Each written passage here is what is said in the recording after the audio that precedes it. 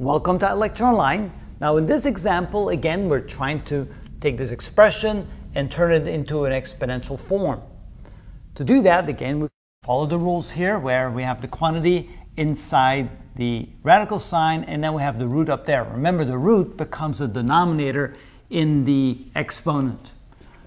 Also, we can take a look at this and say, well, we can think of it as being the sixth root of the quantity inside the radical, 5x squared, y cubed, and the whole thing here to the first power. If you write it like that, it makes sense then the next step would be to write it as such, 5x squared, y cubed, raised to the 1/6 power. So sometimes it helps to realize that you need a 1 in the numerator because it's the whole thing here raised to the first power. Now we can apply this exponent to everything that's inside the parentheses. So this can now be written as 5 to the 1/6 power, x to the 2/6 power, and y to the 3/6 power.